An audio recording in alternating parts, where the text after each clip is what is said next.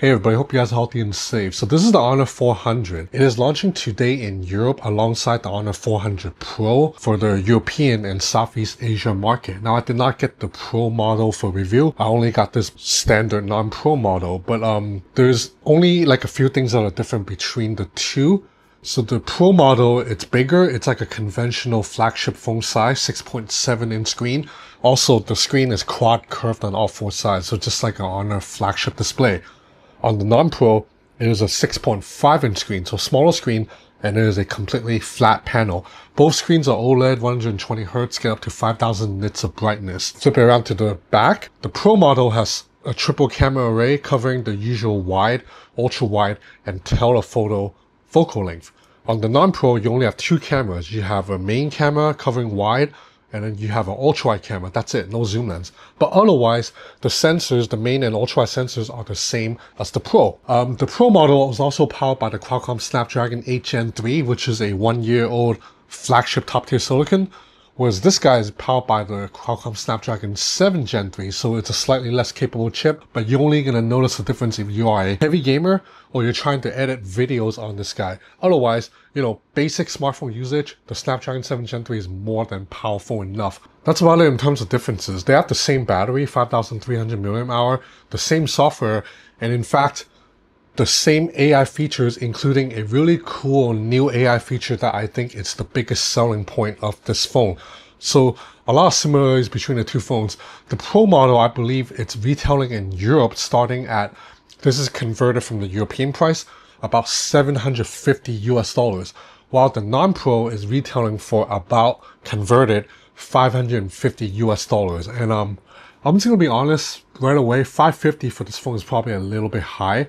But the good news is, you know, that's the European pricing. This phone is also gonna go on sale in Thailand, Singapore, Malaysia, Indonesia. I'm pretty sure the price will be more reasonable in this region.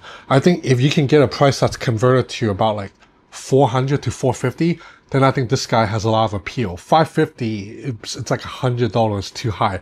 But let's look at the overall hardware. What do you get for this price?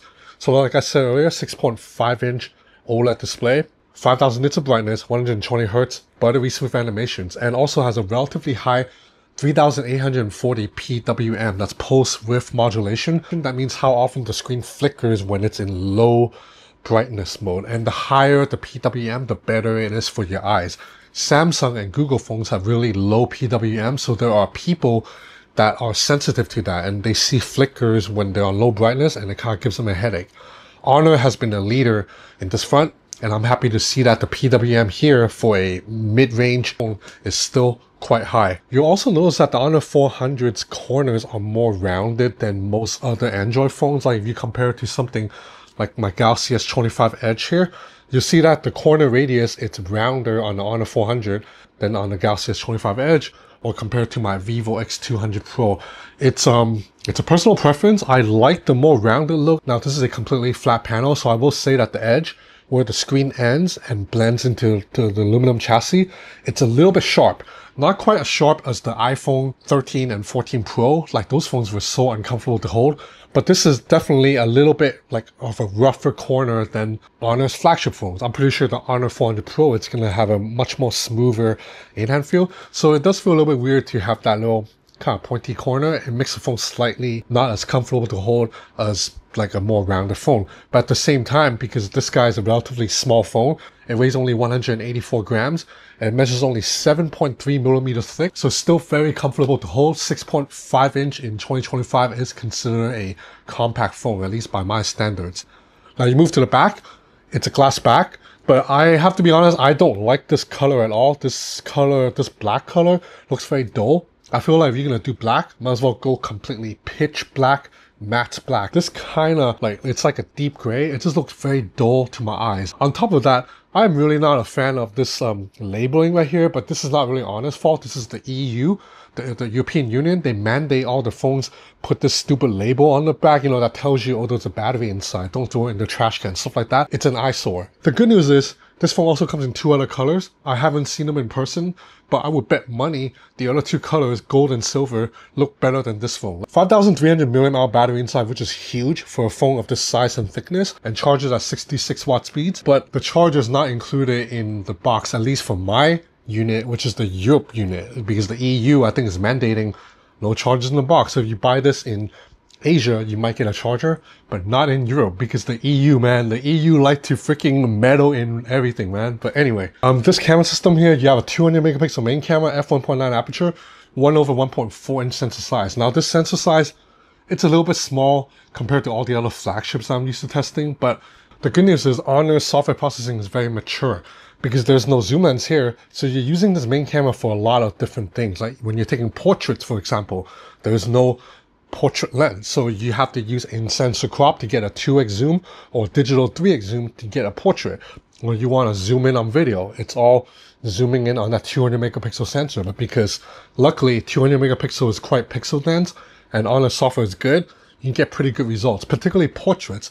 Starting with the Honor 200, Honor introduced this new portrait color profile system made in partnership with Studio Harcourt in France. It's basically portrait photography with colors that are adjusted to recreate the look of Studio Harcourt. And I was a big fan of that on the Honor 200 Pro, and that carries over here. Even without a dedicated portrait lens, I've been able to get some really good portraits on this phone. Now the ultra wide camera, 12 megapixel f2.2 aperture, it's a little bit it's okay for a mid-range phone.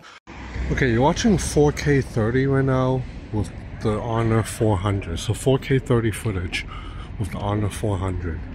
I am in Tokyo, Japan. Look at these nice bikes, man. And the fact that in Japan, you don't even have to really lock them. You just can't leave them here like this. I mean, they're locked, but like barely, you know? Because like in the US or Europe, you have to like lock that shit up with like 3 U-locks probably. And this is ultra wide camera now. Ultra wide. Okay, I can see the ultra wide is pretty weak, but you switch back to the main camera, it improves quite. And on top of that, Honor has a really fun AI trick this year. Now, Honor's been all in on AI for like a year now and a couple of generations of the phones.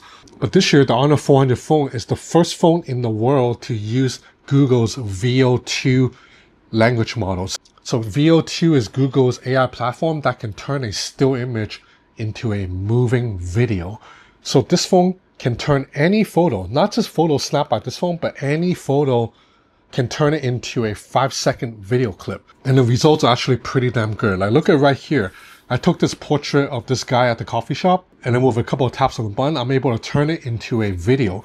The video doesn't just have the guy moving his head, but there's also camera movements. Look at that pan.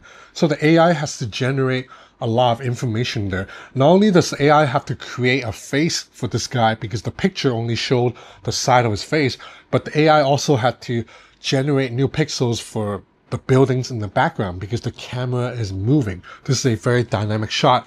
Likewise, here's a picture of 2 of my friends.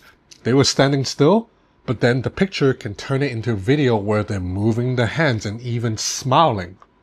Here's another shot of my friends. Now, this is not a picture I took with the Honor 400. This picture was taken like 3 years ago.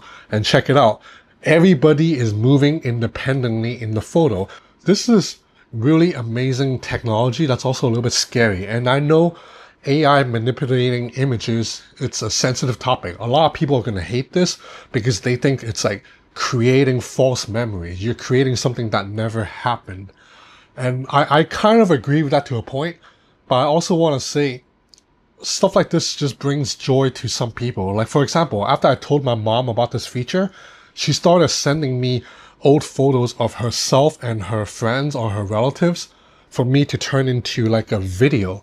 And I can see the smile on my mom's face to see 25, 30-year-old photos of her and her family in motion. It brings back happy memories for her. Like my mom is 70 something. Usually when you get to that age, you start having kind of maybe sad memories of the time that has passed.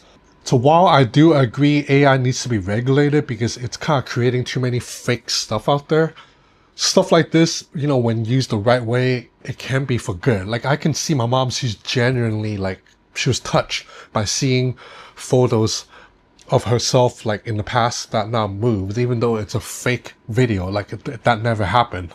So anyway, with Veo 2, it's Google software, so it is not like Honor created this, but Honor worked in collaboration with Google to bring it to the Honor 400. Now, I'm pretty sure this feature will make it to other Android phones later, probably to the Pixel first and then the Samsung Galaxy, but Honor is the first to do it, and who knows how long of a head start Honor will have. We might have to wait 6 months, 8 months, 10 months before other phones can do it. So right now, the Honor 400 does have this trick that no other phone can do.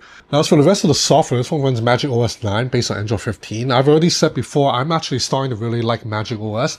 I really love the completely free-flowing home screen, particularly the app folder. So you can resize an app folder into any shape. You can make it like a long rectangle, like a snake, or you can make it like a big square. You can make it like a tall rectangle. So you can reshape the folder to fit into the home screen. You can also expand an app to show a shortcut button next to the app, so you can access that shortcut directly on the home screen. I also like things like Magic Portal, which you basically long press on an image or a chunk of text. You can drag that to a menu on the side, and that menu has a list of apps like email, Instagram, Twitter, Spotify, whatever, and you can upload that picture or text directly to the app. What used to take 5-6 taps now takes 2 taps on Magic Portal. And I also like copying chunks of text that way too. I can copy text directly from a website into an email draft body or Google Keep or Google Docs. So I think Honor software is actually very useful now, and I quite like it. My Android skin ranking, I still have ColorOS number 1, and then maybe Origin OS number 2, One UI number 3, and then I think Magic OS is like getting up there number 4, which is saying a lot, because before, like 2 years ago, I did not like Magic OS at all because it was too much like Huawei's UI. I am not a fan of Huawei's UI at all. I still say that actually. So yeah, anyway, that's about it for the Honor 400. This is, basically a mid-range phone without a zoom lens. It's not a phone that I'm going to use as my daily driver because I care about telephoto photography too much. But if you're someone on the market for a mid-range phone and you care about AI features, the Honor 400 is maybe worth a look if you can find it at a good deal, because I think $550 in Europe, it's probably too high. However, there may be deals in Europe. I hear Honor, they have a lot of partnerships in Europe, so maybe you buy this, you can get a watch, stuff like that. Because I just saw a deal in Hong Kong where if you buy this phone, you can get like an Honor watch for free. Then that sweetens the deal. But basically, my point is, $550 US for this is a little bit too much. I'm more comfortable saying this is like a $450 phone. If you get around $450, then you have yourself a very well all-rounder that has all-day battery life, has a great screen, has a lot of useful AI features, and is the first phone to be able to turn still images into videos. So yeah, that's about it for this review of the Honor 400. I hope you enjoyed this content. If you did, please consider subscribing to my channel. I have a lot more coming. I'm going to WWDC, so I'll be reporting live on the ground from Apple headquarters very soon. So stay tuned. That's it for now. Thanks for watching.